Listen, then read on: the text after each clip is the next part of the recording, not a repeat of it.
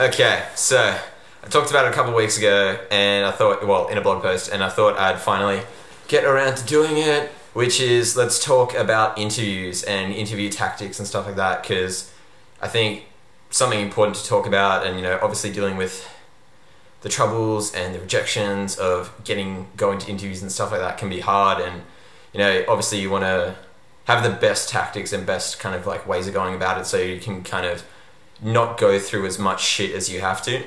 So my fucking journey with interviews started out with when I first, I think just about to graduate from university. I think it might have been, oh god, it had to be sometime in 2018. And the first kind of proper interview I ever did for, a proper office job was this place, a place called BSA or BSA or something. That I think they did. It was like an analyst position, and I think they did something with like air cons and bloody like fire hazard reduction stuff in buildings and stuff like that. And it was an analyst position. And I went in, did the interview, and it went shockingly bad. Like it seemed good at first, but then some stuff happened and it just kind of went really sour. And during the kind of later half of the interview, I knew deep down inside, the interviewer knew deep down inside, it wasn't going to, work out. And so I kind of left that interview feeling pretty bad about myself, and that kind of sucked. But my dad then recommended or suggested that I go visit his friend, because my dad used to be a contractor, so he used to spend 1 or 2 years working for a place or a business or something, and then move on to the next. And this HR, like human resource agent, agency friend of my dad's, had worked with him for like 20 years or something, and placing him in different jobs. And my dad was like, "Oh, I'll set up a meeting with you to kind of talk with him about interviews and just the whole process and what to focus on and stuff like that." So I went to the kind of meeting with the guy. Oh god, I can't remember the worst part is I can't even remember his name now. God, that's rough for him. But he's a good guy. He was a good guy. And what he kind of first got me, sat me down, and at first I thought it kind of would be like a technical kind of thing, like he'd be talking about technical stuff like that. But eventually he just kind of was like, "Tell me about yourself." And god, isn't that like one of the most typical interview questions out there? It's like, just tell us about yourself. God damn. And he wanted, and I went through that and kind of went through the motions with that question. He was like, "Oh, okay." But he was like, how do you think you could more effectively answer that? Like your answer isn't bad, but how do you think you could make that better? And I was like, "Oh man, I don't know, to talk more about my technical experience in uni." And he was like, "Oh, yeah, kind of." But the point he was trying to get to, and it was like the overarching principle that he wanted to kind of show me or pass on to me, was that you kind of have to make, with these interview questions, like, tell us about yourself, or when was there a time where you had a heated customer relations moment and how did you manage it? Or, when as a manager provided you feedback and how did you respond to it? When they're giving you these kinds of questions and stuff like that, these behavioral based questions, what you want to do is answer them in a format called SEO or SEO, which stands for situation, effect, outcome. Oh god, now I've forgotten. No, SAO. God, SAO. God, how did I forget that? Man, this is all falling away from me really quickly. God, yeah, I've been in the job for about 1.5 years now, and now I've just completely forgot interviewing. God damn it, I'm passing this video on. Okay, so situation, action, outcome.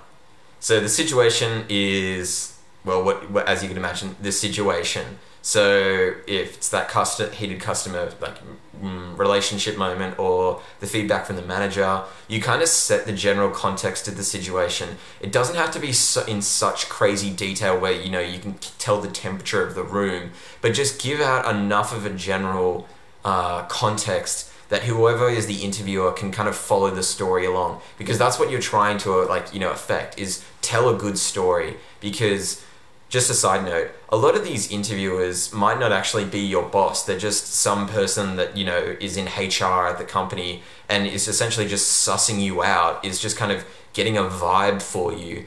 And with these kind of people, the way you want to lead them along, or not lead them along, but the way you want to convince them that, hey, you're right, for, you're good for the job and you're not a complete psycho or something, is that you want to be able to tell a good story and a good narrative that they can kind of follow. So you lay out that situation, and that gives them the general context, and then you move on to your action, and it has to be your action. So it has to be framed from, I did this, or I did X, Y in this situation, and then moving on to the last part, which is outcome. So you need to know, and this takes time, you might need to write it down in that kind of, have a situation, action, outcome column, like 3 columns like that, and then write each one out for the, kind of example that you want to use, and kind of set up in that chain. So lay out the basic context, talk about, then next focus on your actions, what you did, how you impacted things, how you took the initiative or whatever. And then lastly, the outcome. Now the outcome might not necessarily be that that heated customer was like completely happy with you, but even if you frame it like, oh well, like the outcome was that the customer was de-escalated, like they were not as aggressive or rude or just awful as they were before. They were a lot more understanding. They may not have been super happy, but at least they came down from that complete negative like spike, which is the signs of you and your actions having a positive impact on the outcome. Now, another thing I want to talk about in relation to interviews is when you're before you go to an interview, like not just before, but like, in the days leading up to it, I recommend going onto the main website of the business or whatever that you're applying to and look through the values, because in every kind of corporate in so many corporate company pages, there'll be an About Us page, and usually under that there'll be a sub page that's called Our Values and stuff like that. And these are really important to know. You don't have to read every single detail, but you have to get a gist of it, because what you want to be able to do is when they give you those behavioral based questions, you employ that SAL method, but you also look at what the values are that they apparently value and kind of work them into the mix of the story. And then that way, that will because you might have that same story, but depending on the values of the company, you might emphasize certain parts of it, or you might, you might emphasize certain outcomes or certain actions that you did that kind of align with those values, because these HR people aren't that brilliant. So they kind of believe their own corporate, company gospel of, oh, this is our company and this is what we represent and this is what we're all about. So if you can kind of sell that to them, that, through answering those questions with the SAL and, incorporating their values, they're going to be a much more inclined to invite you back, maybe for the second interview, which is usually the final one, unless it's one of those really competitive instances where, you've got a bunch of people and you need 3-4 interviews. I mean, I've never personally been through anything like that, but I have been through a 5-person panel interview where it was me across the room from 5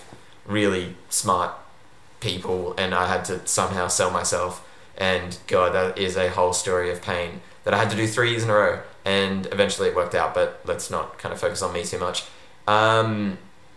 Moving forward, I think another reality, not just interviewing, but also in applying to jobs, is a thing I see a lot, and I've had friends on my LinkedIn, oh God, I can't believe going through LinkedIn, but friends on LinkedIn talking about oh man, it's so unfair that companies and job ads say you have to have 3 to 5 years experience to apply for this job. And it's man, I just kind of look at that and laugh, and I'm just dang, you really think that? Man, you're an idiot. I mean, well, I don't think they're an idiot, because I actually know them and they're not a bad person, but I think they're misguided in their apprehension to that, because the reality is this: if you've been working in a job for 3 to 5 years, or maybe it's, whatever arbitrary number, 2 to 3 years, 2 to 5 years or whatever experience in a job, whatever it be, at that point, at the end of that tenure of you working in that experience at that level,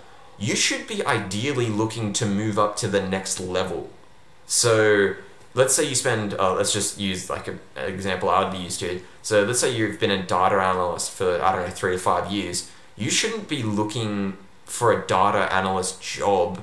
You should be looking for a data manager, like the next layer up. You shouldn't be applying to that kind of job. Like you've mastered, well, in theory it should have mastered that level of competency. So why are you just sitting in that same like talent pool? You should be trying to move up. You should be moving up. And I think that's where you have instances where people spend like, 20 years in the same job title and in the same kind of sphere without ever moving up. I'm like, no, you at a certain point, yeah, you might learn a few things more, but you should be ideally, you're going to learn a lot more and get better as you'd be a far more competent person the higher you get up, because you'll have more responsibility and more ability to change things. And, all of your experience in the past will tell you, where things have gone wrong and where, if you're in a management position, you can make those changes. So to that whole so if you see a job ad that says, must have 3 to 5 years experience, still apply. Like, what's the worst that they can say to you? No. It's like, okay, well, sweet, I'll just move on to the next job. And that's the kind of mentality you kind of have to have. Like, if you get rejected, and I've talked about this in a blog post about rejection, is if you apply for a job and get rejected, you need to get excited about that because you actually tried. Whereas, most people that see the ad, let's just pull out a random number. Let's say like 60% of people that see that job ad, they see that 3 to 5 years experience and then immediately don't apply. So just from that alone, you've already cut out 60% of the competition. And then, you going through the application, you even starting the application and going through it, probably another 10% get halfway through the application process and then go, oh man, I'm probably not cut out for this. Oh man, this is all too hard. Or I'd rather just watch TV or something. And so you're cutting off more people there. So it just gets easier and easier. So the more you apply, the more chances you have, because it's that old thing, if you never try, you never succeed. So definitely do that. And another thing, and this is just a general office culture thing, or and this is kind of somewhat confined to working in an office, but I'm sure you can do it in some other places. I don't know exactly because I've only ever worked in an office. Is if you're a guy, wear a suit, and if you're a woman, wear like a really, a professional looking business outfit. Because the reason why I think that's really smart and a really good way to go about it is I do kind of believe somewhat in that, dress for the job you want kind of mentality. Because, shit, man, I've worn a suit in pretty much every corporate, every office job I've ever had, right? And I mean, in the space of 3 years, I moved up pretty quickly. I mean, surprisingly quickly. Like, it's kind of weird how uniforms, and you can look at that like a suit or professional business attire as a kind of uniform. It's weird how it informs other people's assumptions about you. And you might think, oh, well, they might assume you're an asshole or a corporate douchebag or something like that. But I mean, you can break that with just being a nice person. That's one way you could do it. But it's almost like they relay a certain amount of prestige with you by even just wearing it. I don't know if it's just because it's the effort you go to put on. Oh, it's not much of an effort, God. Everyone else wears slack pants and a buttoned up shirt. The only extra effort is putting on the coat jacket, like the suit jacket. So it's not that much of a bigger effort. So, I mean, maybe not. Maybe that's not right. But there is a certain, I don't know if it's just also people look good in suits. Like, guys tend to every guy I know, doesn't matter if they're the biggest stoner, if they wear a suit, they look 10 times better. I just don't know why. It has one of those effects where it makes people look more attractive. And maybe that's that whole thing of attractive people go further in life. I don't know the causality of it, but all I do know is it does kind of work.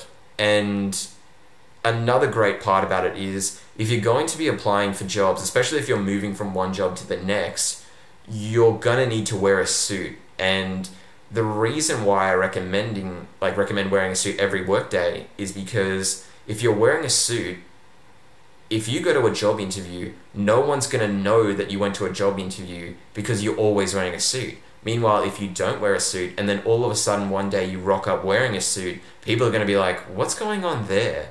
And that might all be all good and well if you get the job straight out, but the more likely situation is it's going to take a couple goes, and it might even take months, or maybe even, worst case, a couple of years to find the right place, like to find a good enough place to move on to. Hopefully it doesn't take that long, but it could happen.